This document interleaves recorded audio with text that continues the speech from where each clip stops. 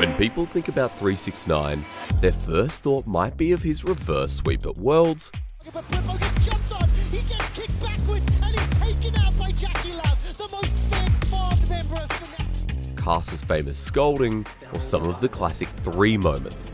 你说哪次不被抓成狗啊？一个赛季练一个那么难吗？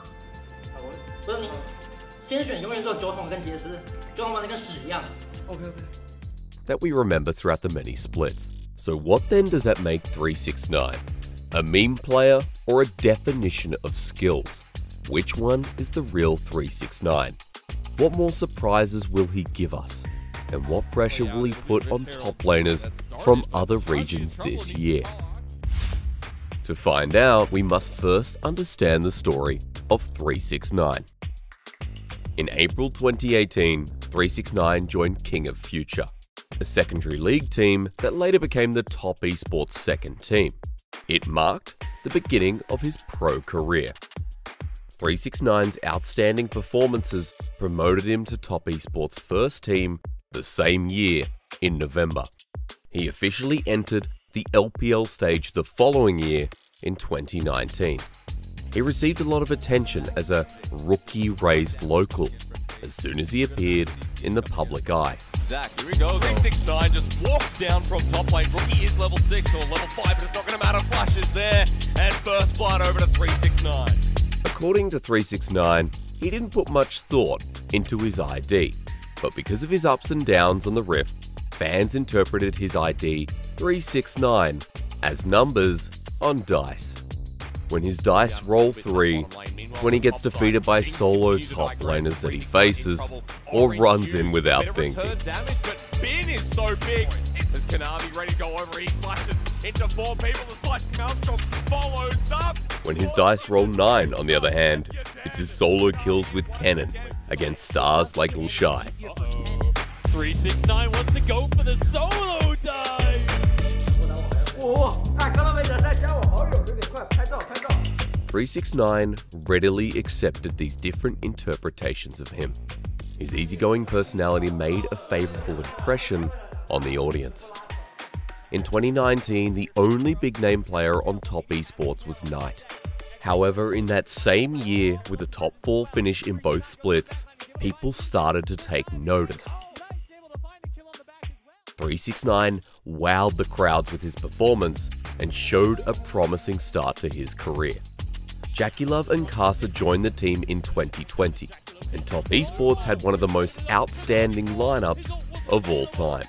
This dream team topped the charts, winning their first ever domestic title and going to both split finals in the same year.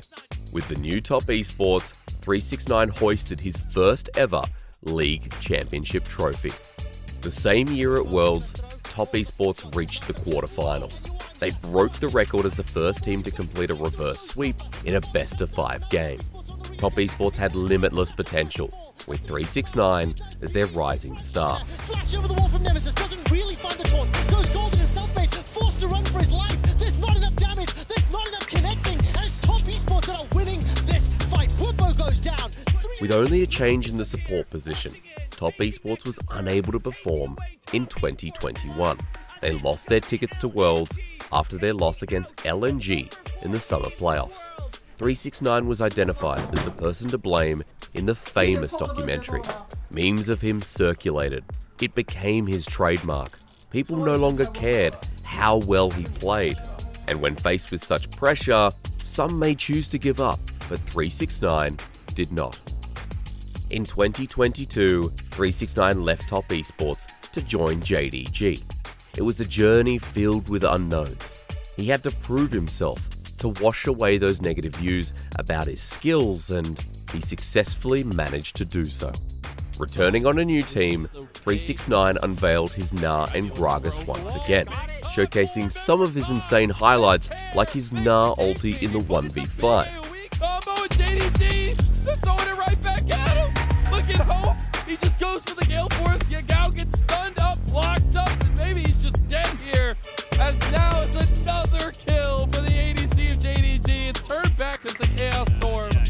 Or his solo kill against Jackie Love as a Gragas.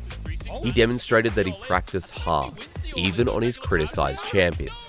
369 was successful again, with JDG able to finish 4th in spring and be the first team to lock in playoffs in summer. In the 2022 summer split, 369 has ranked 1st, 2nd and 3rd in things like KDA, solo kills, damage per minute, damage over gold, damage taken, and even damage percentage. 369, who was once criticised for his inconsistency, has evolved into a reliable carry player. 369 now, who only rolls 9 and can carry JDG to victory. 369 never refuted comments made about him, and even occasionally made fun of himself with the memes. He's never afraid to admit his mistakes, and he also has never given up on himself. The hard work from this man has changed the people's perceptions of him as a simple dice player.